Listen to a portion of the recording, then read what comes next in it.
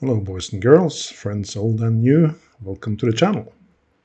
My name is Stian and today we have this beautiful Breitling Premier on the bench. But there is a problem. You see the chronograph does not reset properly. And here's a tip: if you want to test the reset of your chronograph, let the counters go to halfway around the dial, because that's the most challenging position for the mechanism to reset. We'll get back to why later. Let's have a look at the watch. The dial actually looks really nice in person, but it is certainly worn. It has what seems to be the original crown, and the case is in very nice condition as well. So overall, the watch looks very nice. The time graph looks pretty okay also. Straight lines, that's the most important. If only we could fix the chronograph, then it would be a very nice watch to wear. And inside the watch we see the wonderful Venus 175. And let's have a look in the case back. That is a lot of writing. Does that mean it's a problem watch? Maybe, but it's also an 80-year-old watch, so there would be some servicing done before. We see the crown also doesn't want to come out. So what we're going to do is to first take off the crystal with this crystal lift. And then we can take off the hands. And worst case, we can take off the dial from the other side, given that this old movement has dog screws securing the dial.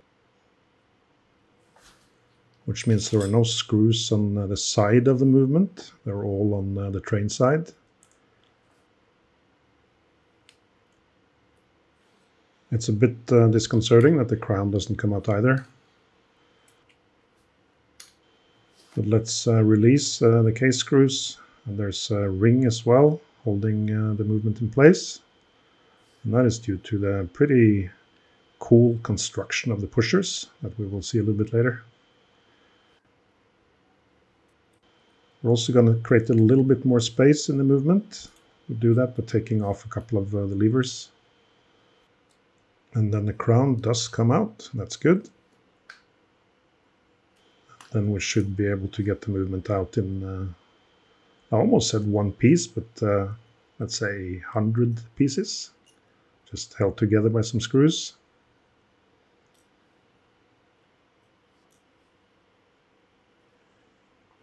So Breitling is of course most known for their extremely busy dials on models such as the Navitimer and the Breitling for Bentley series, which features some of the most hideous watches ever made, in my humble opinion.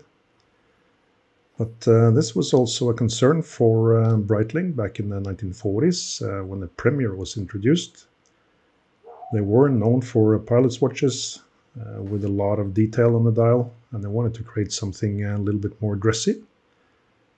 And that's where the Breitling Premier came in. It was marketed as a dressier choice for humans and penguins. And a little known fact is that that is where oversized watches really came in, because penguins have really small wrists. Anyway, we're taking the hammer out, and there is a problem. Let's look at what to do with that later. Just now we're going to continue disassembling the watch. Let's just round off the history discussion. Breitling has reintroduced the Premier. They even have non-chronograph Premiers. But Premier is again sticking to this little bit dressier choice.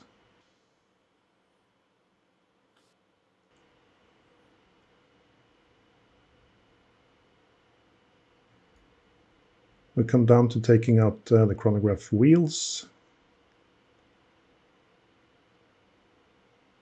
You might have seen this movement before.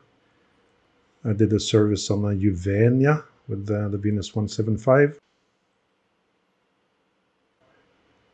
It's a beautiful movement.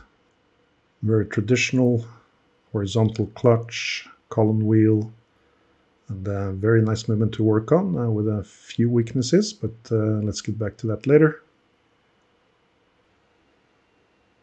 Column wheel chronographs are very expensive nowadays. They were more expensive back then, of course, as well. But the labor costs were much cheaper 50, 100 years ago. And the column wheel chronographs are just very smooth to operate.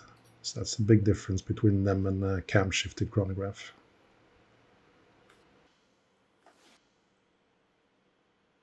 I'm going to take off this chronograph driving wheel. I have this special little tool for that.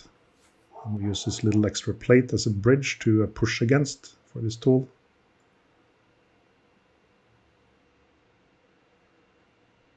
We do see that there is quite some play in the center wheel, but the barrel is fine.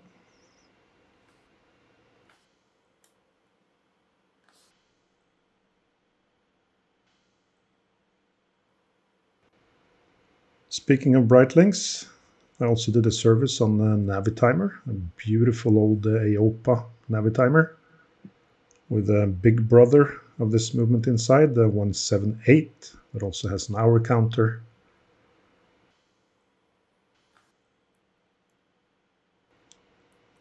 Breitling never had in-house movements until just a few years ago, but they did use pretty much the best movements they could get.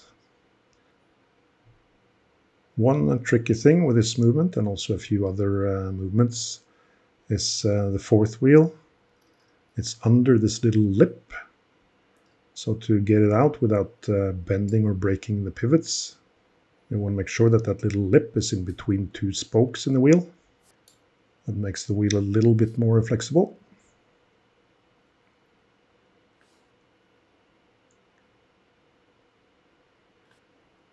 Very straightforward keyless works, so we're not gonna spend a lot of time on that. But we do notice that this watch does not have a shock setting. It has cap jewels, so we need to take those out and clean them. But on the train side, in the balance, we're going to do that after we run the movement through the cleaning machine.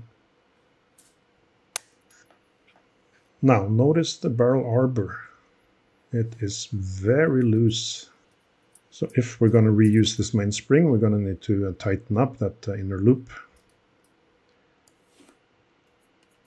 Now, the reason the crown nose stuck is that there is some corrosion on the setting lever.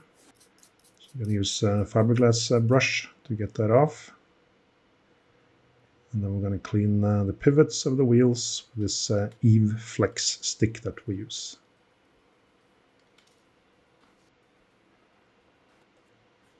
All right, time to kick back and let someone else do the work.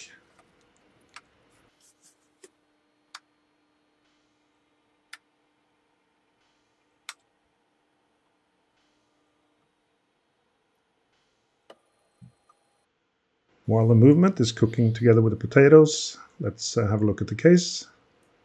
You see the pushers are simply hooked on what seems to be a piece of mainspring. Very cool and ingenious.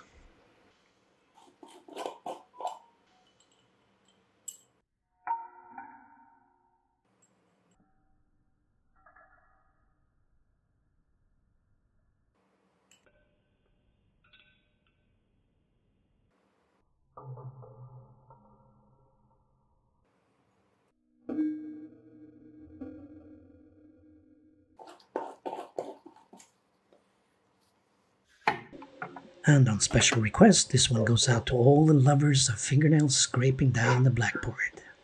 Take it away, Elma.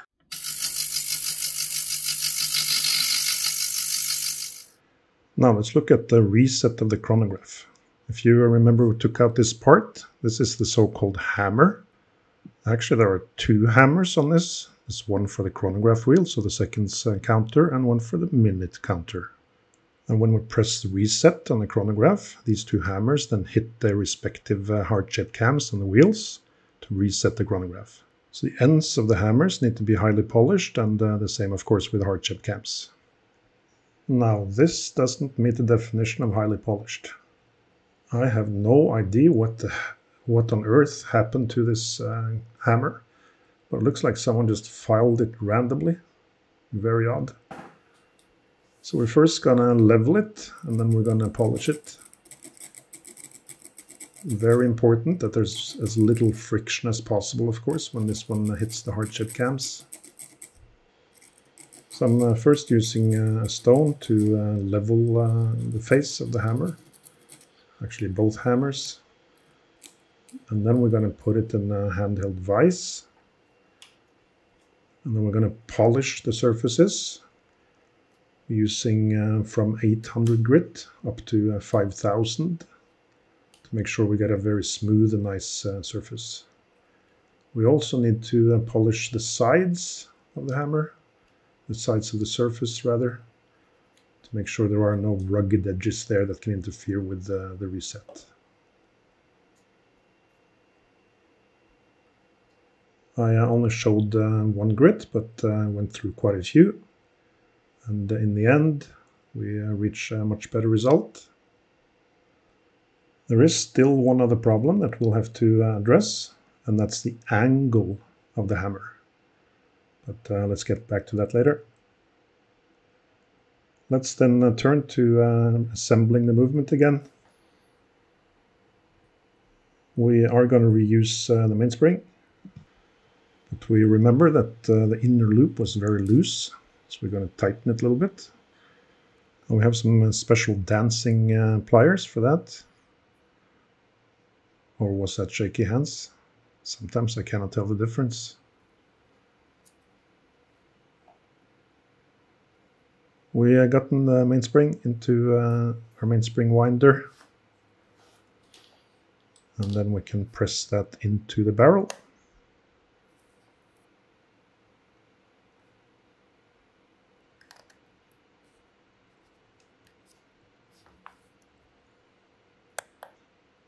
And that fits a little bit snugger, or snugglier,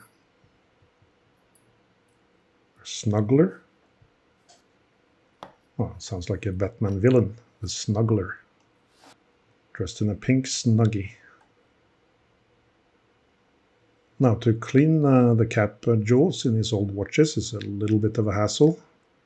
We need to take the balance off the cock. And then we have these two tiny little screws that allow us to get the cap jewel free. Cleaning it in some essence of Renata. And if there's any stuck residue, we can rub that off in this little tissue paper. That's what it's very useful for. And then we're going to oil it from the underside. Can put the oil directly on the capstone as well.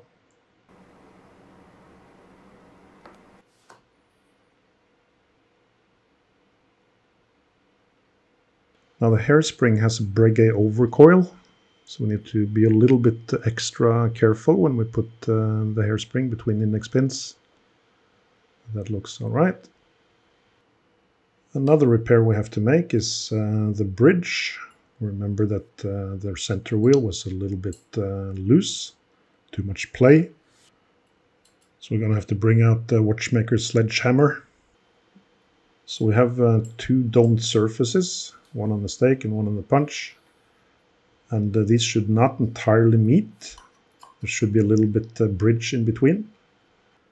And this, ladies and gentlemen, is why watchmakers are such hunks. You need pretty much superhuman strength to control that watchmaker sledgehammer. Now it might sound like we're just tippy-tapping it, but no, not really. Just ask Arnold Schwarzenegger. He was actually rejected for watchmaking school because he was just not strong enough. Now after we hammer the hole, it's a little bit too small. So we're going to open it up a little bit with a smoothing broach. That compresses the metal as well, so that the bearing for the wheel becomes strong enough. And this is something you might have to do a few times, and that's how you build muscle.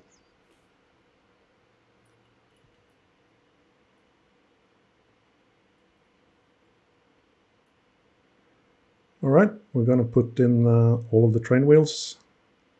And then we have the bridge, or the 3/4 plate. and also the cock for the escape wheel and the fourth wheel. So we put all of them in together so that we can check that the train runs freely.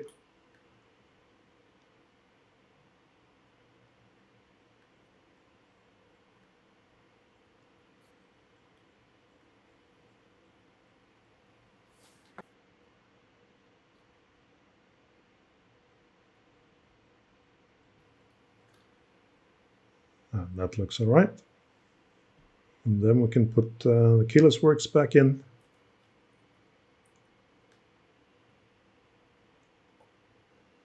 I think we should just start referring to it as the winding system. Calling keyless works is so 80s.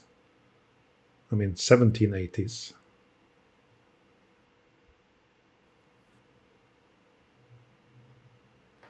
We're putting some thick oil on all these different posts.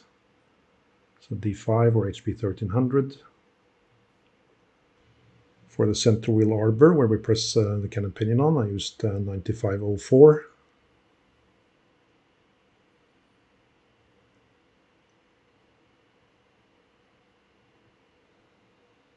And just as a general rule, wherever you have a high force between two metal pieces, so rubbing against each other, you want to use grease. 9504 is very good, or Monaco TX, or some other specialized greases. Where you have something rotating with high torque, so let's say closer to the barrel, you want to use a thick oil, so D5 HP 1300. And where you have rotating parts at high speed, such as the escape wheel or the fourth wheel, you want to use light oil, so 9010. Or 9020 if it's a pocket watch.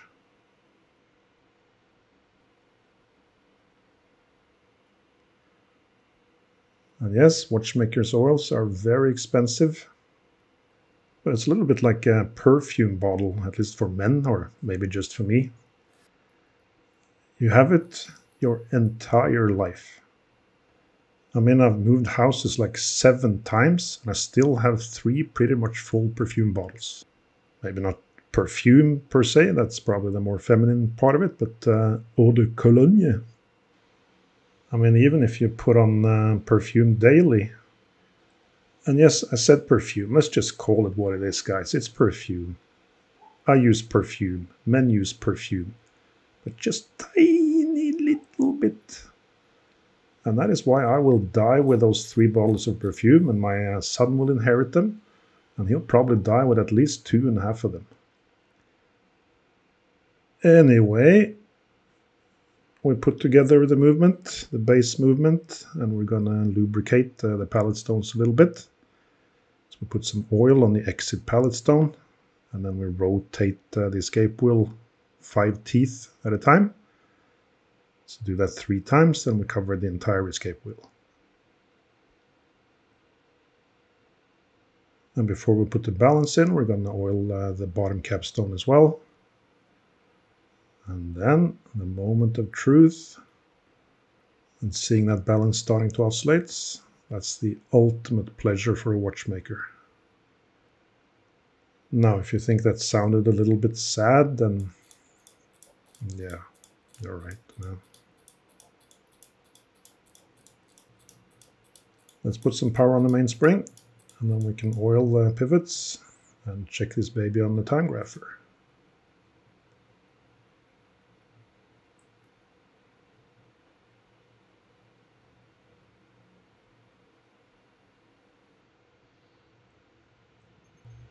This is a demagnetizer. We put the movement down on it, and we turn it 90 degrees to remove any magnetism. And then let's see on the time grapher. That looks pretty okay. Straight lines, not too bad beat error. So with a little bit of adjustment, we make the watch run just nice. For the chronograph parts, I like to let down the mainspring before I put on the driving wheel again. It's not strictly necessary, but old habits die hard.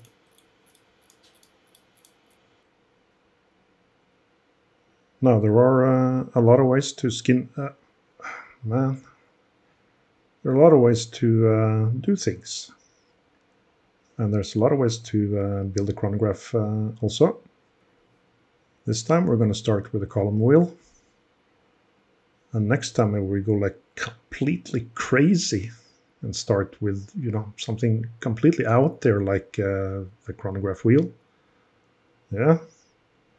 You don't want to mess with a crazy watchmaker with a watchmaker sledgehammer.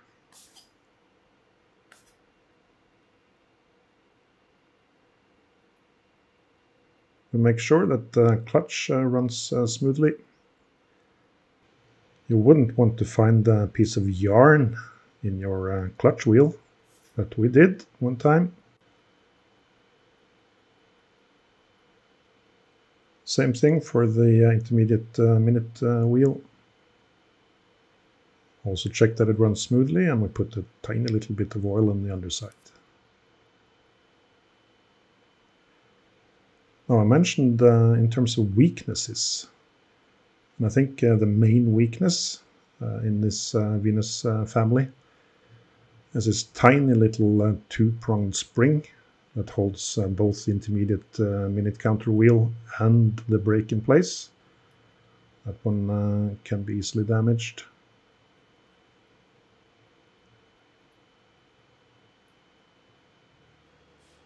Otherwise, it's a beautiful movement to work on and to see in action. Very classic, very stylish. It works very nicely, high quality.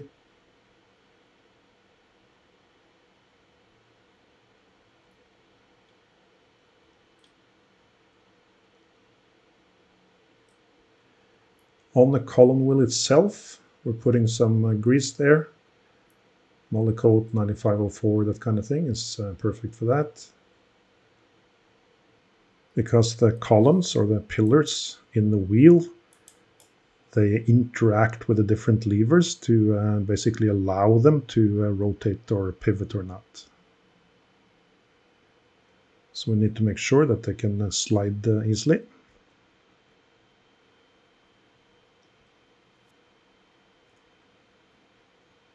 All right, we get the hammer in place,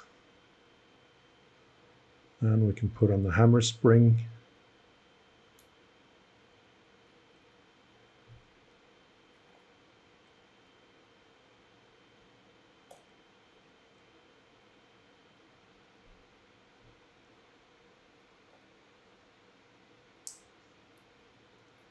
And then the operating lever. Now here comes another little snag. This spring for the operating lever that basically presses the lever back after you operate it. It's not the correct spring. I noticed when I took it off that the screw was not the right kind, and that it was also screwed down very, very tightly. And looking at it on the underside, there's no steady pin. So my first inclination was to make a steady pin. So I drilled a little hole, I turned a little pin and pressed the pin into the spring. And then I brushed it so that it looked pretty similar again. And there we have the spring with a steady pin. But going through this, I also realized that I wasn't really happy with this solution in any case. So I decided to get a replacement spring. Also, the spring should actually be a little bit raised. So there's a little piece underneath it. Given that the spring actually works against a little pin on the operating lever that is then raised a little bit above the plate. And with a new spring in place, it looks much better. Let's then check the action on the chronograph. And we can see that this is a chronograph for people in a hurry, because the minute wheel flicked over twice. So we adjust that and try again. And this time is a different error, because now the finger on the chronograph wheel butts against the teeth of the intermediate minute counter wheel. So adjust and try again. And these adjustments are all done by this eccentric screw I ringed around here. You basically turn the intermediate minute wheel a little bit closer or further from the chronograph wheel, the seconds wheel in the center. And then we'll see that finally the depthing is correct and the wheel flips over properly. But wait, there is more. When the hammer strikes the heart-shaped cam, it will force it to rotate until the flat end rests against the hammer, or vice versa. And when that happens, the heart-shaped cam's pointy end should be 100 degrees opposite of the finger of the chronograph wheel. But with a mangled hammer in this watch, we have to also rotate that finger a little bit so it actually flips over 1 minute after we start the chronograph and not at some other point. It's just friction fit on the arbor, so we can move it. And this will not be exactly correct, so we're going to move it a little bit in situ later if necessary. But this is the way you can do it. All right, then we're almost ready to case the watch again.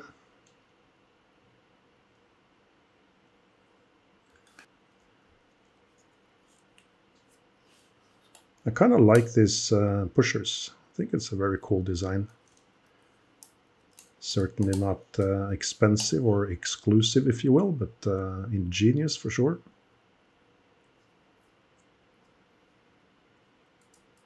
The movement can be a little bit tricky to get into the case. Just have to make sure that the pusher ends fit into the cutouts for the levers, and then we should be fine. And yes, we put a crystal underneath the dial to protect it.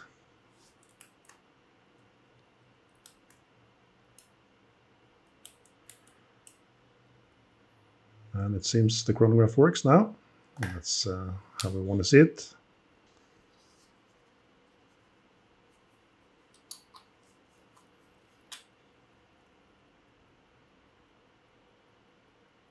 Pretty much the last thing we do before wearing the watch is to put on the hands.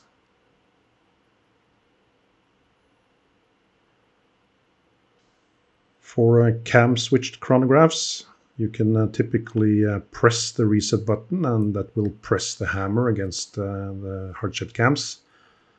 But for column wheel chronographs, the hammer is just released with a spring. So we have to make sure we reset before we place the chronograph counting hands, the minute and the central seconds.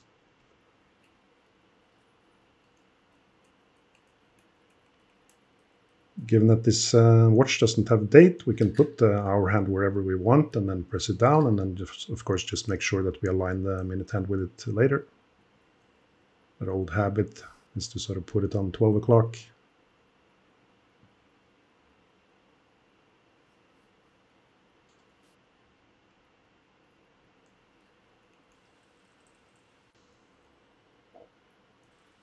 Now, the dial originally had a blue scale outside. What we can see is the red one. So it does show quite some wear around the edge. But it still looks very nice in person. And that gold lettering is just beautiful. Putting a new crystal on the watch. Use the crystal lift again. And then we can try the chronograph. Let's speed it up a little bit. See that the minutes flip over at the right time. And then we're going to check at around 30 seconds again. Oh, was a little bit late. But the flyback works as it should. And that's good to see. Let's put the case back on again. And we're going to find a nice strap. And then we can see the watch on the wrist.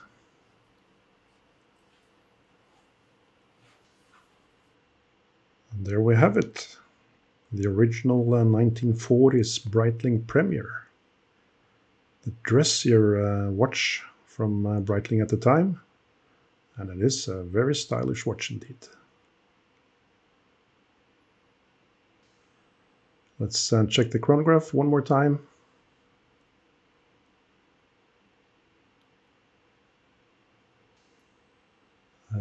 we go. I hope you enjoyed this video. If you did, then clicking like and subscribe will really help the channel. Share it on social media. We'll be back shortly with another video. Until then, ta-ta.